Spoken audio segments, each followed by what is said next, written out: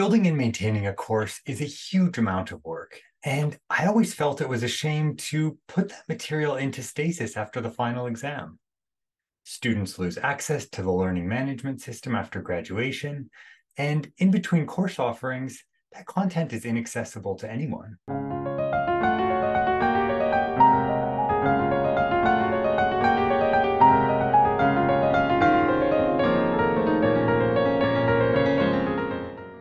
My name is Joe Rubin. I'm a veterinarian with a PhD in microbiology, and I teach veterinary bacteriology and mycology at the Western College of Veterinary Medicine at the University of Saskatchewan in Saskatoon, Canada. During the emergency shift to online learning at the beginning of the pandemic, we learned a lot about accessibility. These days, lectures are routinely recorded and uploaded for students to the learning management system, so that even those students who are unable to attend because of illness are still able to access course content. For me, accessibility goes further than that. I like to consider students who aren't even in our courses. Who else can we make this content available to, and why shouldn't it be seen by sort of the broader world?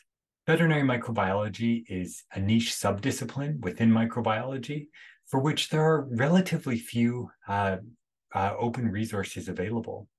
And so making this course available on YouTube fills an important gap. It unlocks content for people who would otherwise not have access to it through a well-resourced library.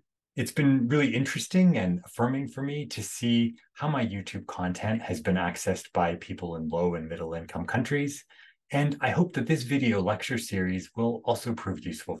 Sharing my teaching materials freely as open educational resources is something that I've been doing for a while, starting with photos uploaded to my Flickr page, lab demonstrations from the depths of the pandemic, which were published to this YouTube channel, or explainer videos, which I made to address content that I find students frequently struggle with.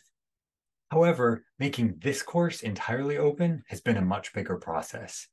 I've removed all of the copyrighted material from the presentations, and so everything you see is either Creative Commons licensed or in the public domain, or where no references are given, it's content that I've created myself. In the video description below, I've put links to some useful photo repositories that I've drawn on heavily throughout this class. This class is divided into 40 lectures, and I'll be uploading lecture videos as two approximately 20-minute segments to this channel as they're developed throughout the course. This material was all updated for the 2023-2024 academic year. Just a couple of disclaimers. First, this course is intended for educational purposes only. Nothing I say constitutes either medical or veterinary advice. If you have concerns, please seek out a professional. And two, there is some graphic content which is included as part of this course package. We are talking about infectious diseases of animals and to some extent people. And so images of lesions and animal necropsies are included for educational purposes. And some of these are frankly a little bit gross. So finally, whether you're one of my students here in Saskatoon or anyone anywhere in the world interested in veterinary microbiology, welcome to the class.